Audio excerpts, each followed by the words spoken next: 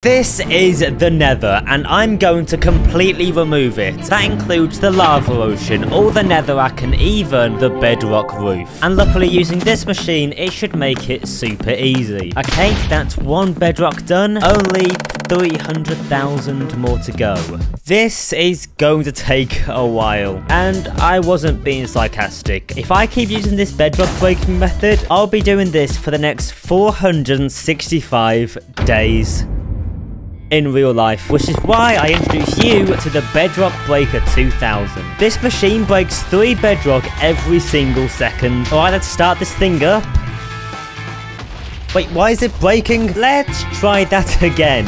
Okay, it's working. Now, the reason I'm doing this is because beneath us is my friend Wenzo's base. And as you can see, he has a lovely view of the Nether. But recently, he pranked me because I stole all his diamonds. So, to get him back, I'm going to strand his base in the middle of nowhere. And progress was going great as I just finished 15% of the first layer. But there was a huge problem. You see, this machine requires a lot of pistons to break the bedrock. Even after making them for 3 whole hours, that only made up for 3 rows of bedrock. I've got to place over 1,000 rows fast, because in 7 days Wenzo gets back from his holiday, and that is not a lot of time. So the only logical way to work faster is to build an entire piston factory. This factory can produce up to 5,000 pistons per hour. That's a big improvement to my old measly 600 per hour. So now we can completely automate pistons. All we gotta do is put them all to use. And we are finally halfway done with the first layer. Did I mention there's 5 layers? And that wasn't even my biggest problem. These stupid ghasts are, every time I get the machine working, they completely destroy it, which leads me to having to rebuild the entire thing just for it to get blown up again. So the only solution I can find to fix this is Minecraft's most dangerous mob. Oh god. Now, how on earth will these wardens actually help us? You see, the Nether can only handle a max mob count of 70. So if we fill that up with 70 wardens, the game won't allow any more mobs to spawn. That's 1 down, only 69 to go. And while I'm capturing these wardens, for every subscriber I get from this video, I'm going to place down 1 tiny miles, as right now, our server has been attacked by these meep statues. So if you want to help fight back, claim your tiny miles by subscribing and let me know in the comments. This is taking way longer than what I first thought, which is why I introduce you to the Warden Trapper. This farm has been said to spawn up to 2,000 wardens per hour, so if this doesn't work, I don't know what I'll do. Okay, it does seem to be working. Now we can sit here and let the trapper work its magic.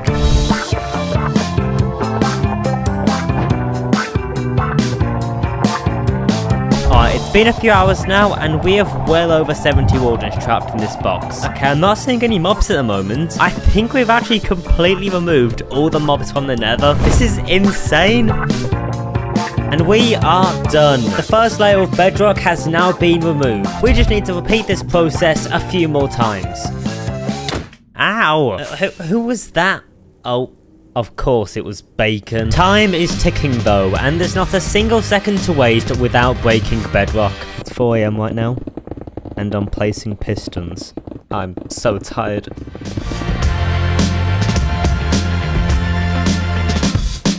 Okay, I haven't slept for about 48 hours now, but we have now finally completed breaking all of the bedrock. Now we can move on to phase 2, breaking all the netherrack.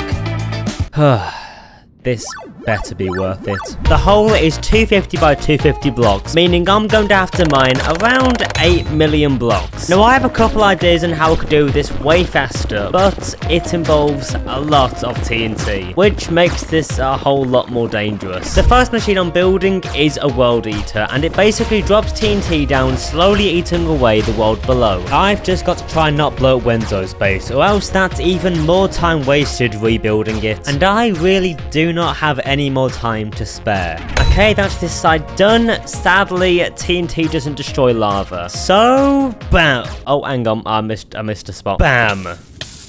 I'm hoping that looked cool. Alright, now this next bit is going to be a little bit tricky. We're going to need to remove this section of the netherrack without destroying any of Wenzo's base. So if I just move the machine up slightly, the TNT should explode before it even reaches the base. Okay, I think we're safe. Oh god.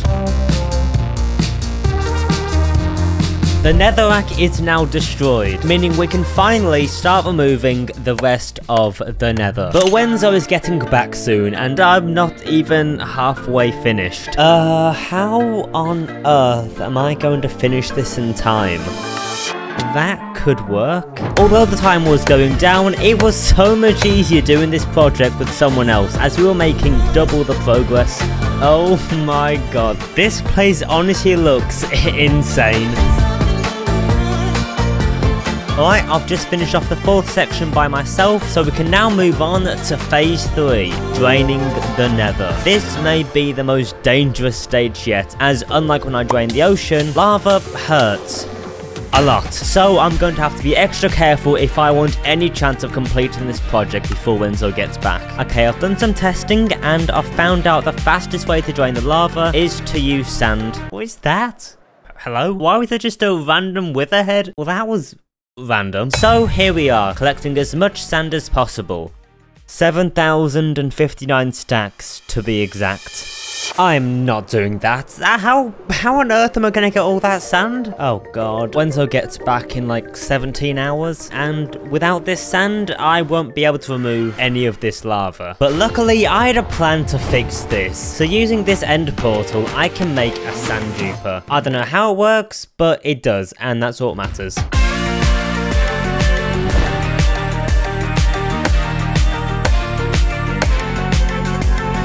Okay, that's this side completely drained. It took way longer than what I first thought it would, but placing all that sand practically destroyed my fingers. So I've switched to using these machines instead, which should remove the lava one layer at a time. And at the moment, it seems to be working wonders. And now to blow it all up, and we're 50% of the way there. And getting scarily close to Wenzo getting back.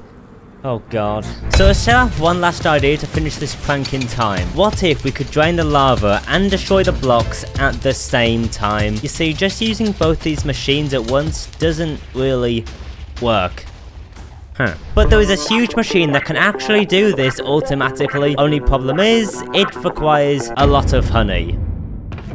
That could be a problem. Luckily, we do have a honey farm, so I'm just gonna AFK here and try and get as much as possible. That is not going to be enough, which I'm not surprised by, as apparently this farm only produces around 400 bottles of honey per hour. So I'll need to speed that process up big time. Now bees only produce honey in the day, meaning this farm is completely useless at night. So if I rebuild the farm in the end, where there's no daylight cycle, the bee should produce honey 24/7, pretty much doubling the amount of honey. That's still not a lot of honey. But I'm not giving up that easily. This farm has to work, or else my prank has utterly failed. Okay, I've let this machine do its thing for a while now. Please be honey in these chests. Oh my god, it actually worked! There's so much honey! Bam! The Honey Destroyer 5000 is here, and we're already starting to make some pretty good progress on this last corner. As you can see, the TNT destroys the blocks while the machine behind sweeps up all the lava. Shoot, why did it break? No, oh, for God's sake. I was about to go to bed and leave the machine running, but now I've got to go and rebuild the entire thing. Great. Alright, progress is finally starting to go well with this new machine. I did have to pull an all-nighter, but I'll say it was definitely worth it for the progress we made. Okay, this is looking better. I am pretty much dead now after having no sleep, but Wenzo gets back in only a couple hours, so let's take down this machine and rebuild it on the final segment. Oh my god, we're so close to being done. Okay, time to turn the machine off, and let's destroy this whole thing. Now let's just clean up the edges around the base, and with that, we are done. The entire nether has been removed, and after 7 long days of hard work, let's show Wenzo what I've done to his base. Alright, Wenzo, welcome to your base.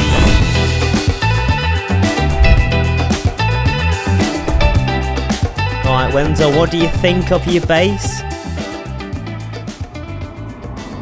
I like it.